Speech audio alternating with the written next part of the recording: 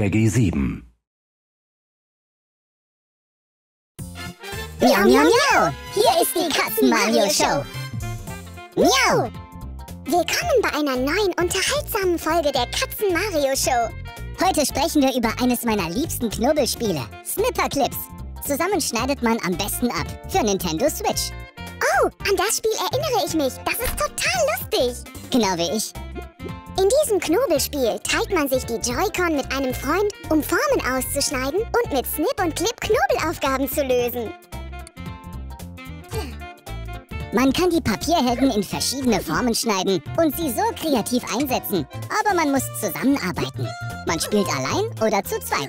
Manche Aufgaben kann man auch zu viert lösen. Mit meinem Grips und Katzen-Marios, Kreativität zeigen wir euch ein paar praktische Tricks. Einige dieser Aufgaben sehen schwierig aus, aber keine Angst. Wir haben eine neue Rubrik für euch namens Tolle Tipps für Snipperclips. Das ist ja ein Zungenbrecher, Katzen-Peach. Nicht schlecht, oder? Katzen-Mario, ich hoffe, du willst ein paar Knobelaufgaben lösen. Dieses Glühwürmchen muss irgendwie ans Licht. Aber wie? Oh je, wir müssen es irgendwie fangen. Hast du eine Idee, Katzen-Peach? Ich hab da einen Snipper-Tipp. Zuerst musst du dich seitlich drehen. Jetzt schneide ich mit meiner runden Seite ein Loch in dich. So. Wow, sehe ich nicht gut aus? So, jetzt machst du das gleiche bei mir. Okay. Jetzt wird es schwierig. Einer von uns muss springen und sich drehen, um den Käfer zu fangen. Vorsicht, er entkommt! Schnell! Komm schnell her, um ihn zu fangen!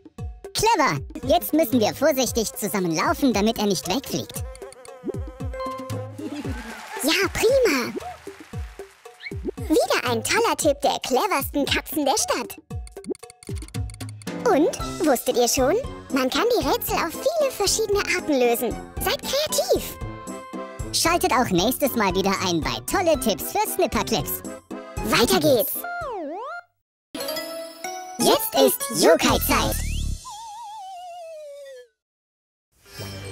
Katzen-Mario, weißt du, wen ich gerne öfter sehen würde? Mich etwa? Meinen guten Yokai-Freund Whisper. Mir fehlen unsere tollen Abenteuer mit den verschiedenen Yokai aus Lenzhausen. Es hat immer so viel Spaß gemacht, die Yokai mit meiner Yokai-Watch zu finden. Das würde ich gerne wieder tun. Hast du es noch nicht gehört, Katzen-Peach? Du kannst ein neues Abenteuer erleben in Yokai Watch 2. Es gibt zwei verschiedene Versionen von Yokai Watch 2. Yokai Watch 2 knochige Gespenster und Yokai Watch 2 kräftige Seelen. Je nachdem, welches Spiel man spielt, gibt es unterschiedliche Yokai, Missionen und Items. Es gibt auch jede Menge neue Yokai, mit denen man sich anfreunden kann. Also, Katzen-Mario, erzählst du uns die Geschichte von Yokai Watch 2, aber bitte ohne Spoiler. Natürlich. Nach den Abenteuern im ersten Yokai Watch erscheinen mysteriöse Yokai und stehlen deine Erinnerungen. Oh nein! Wie könnte ich je meine Yokai-Freunde vergessen? Wir hatten doch so viel Spaß miteinander. Keine Angst, Katzen-Peach. In Yokai Watch 2 erlebst du ein brandneues Abenteuer und triffst unterwegs viele neue und bereits bekannte Yokai. Sehr gut. Und Whisper und Jibanyan sind auch wieder dabei? Die bräuchten auch eine Gedächtnishilfe. Und sieh mal, du bekommst sogar eine ganz neue Yokai Watch Modell 0. Ist das nicht fantastisch? Oh, die will ich haben. Mit der Yokai Watch Modell 0 kannst du Endkrafttechniken einsetzen, wenn die Seelenanzeige eines Yokai voll ist und vieles mehr. Mit dem Zug erreicht man ganz neue Orte wie Petzlingen und Stadenstedt. Man kann sogar in der Zeit zurückreisen und sehen, wie Lenzhausen vor 60 Jahren ausgesehen hat. In der Zeit reisen? Vielleicht trifft man sogar Yokai aus der Vergangenheit. Es gibt also viel Neues zu erleben.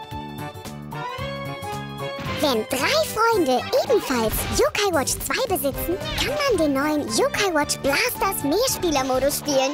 Nimm das, du Fiesling! Yokai Watch 2 bietet viel Spaß und ich freue mich drauf. Aber bin ich ein Krafti oder ein Knochi? Egal wie du dich entscheidest, du bist sicher zufrieden. Lenzhausen, wir kommen! Auch in der nächsten Folge werden wir wieder viel Spaß mit Yokai haben.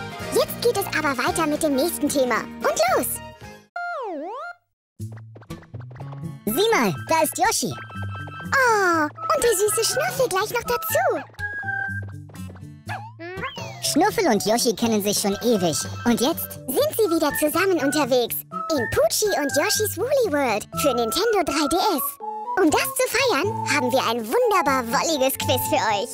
fangen wir gleich an, Katzen-Peach. Frage 1. Wie heißen diese maskierten Bösewichte? Heißen sie 1. Fly Guys, 2. Shy Guys, 3. Y Guys oder 4. Try Guys?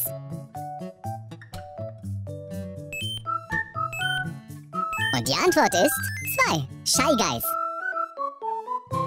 Diese kleinen Typen wollen Schnuffel und Yoshi vom Retten ihrer Freunde abhalten. Aber das lassen sich die beiden nicht bieten. Wusstet ihr schon, dass Yoshi Melonen essen kann, um tolle Kräfte zu erhalten? Aber welche dieser Melonen kommt nicht in Poochie und Yoshis Woolly World vor? Heißen sie 1. Feuermelone, 2. Wassermelone, 3. Schokomelone oder 4. Eismelone? Und die Antwort ist 3. Die Schokomelone. Vielleicht mag Yoshi keine Schokolade? Wer weiß, Katzen-Mario, aber er liebt Melonen. Er kann sie essen, um tolle Kräfte zu erhalten, und er kann die Samen auf Feinde abschießen. Frage 3. Was kann man Tolles Neues in Poochies und Yoshis Woolly World tun? Kann man 1.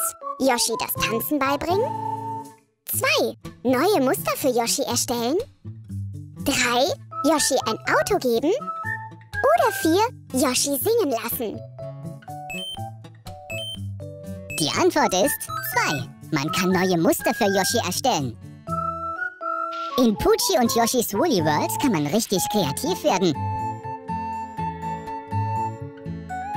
Sag, Katzen-Peach, magst du Nilpferde? Natürlich! Aber was hat das mit unserem Quiz zu tun? Na, hier ist Nilpferd Yoshi.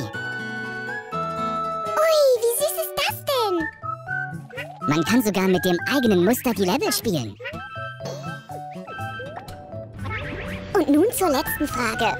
In Poochie und Yoshis Woolly World gibt es kleine, süße Helfer, die Items finden können und sogar beim Bekämpfen von Gegnern helfen. Wie heißen diese Helfer? Sind es 1. Schnuffelchen, 2. Kamekätzchen, 3. Mario-Mäuschen oder 4. Luigi-Löwen? Und die Antwort ist 1. Schnuffelchen. Diese süßen Frechdachse helfen dir auf deinem Abenteuer. Sie finden versteckte Items und schützen Yoshi vor Fieslingen. Schnuffel, Yoshi und die Schnuffelchen sind alle dicke Freunde. So, damit ist unser Programm für heute leider schon wieder vorbei. Bis zum nächsten Mal. Tschüss!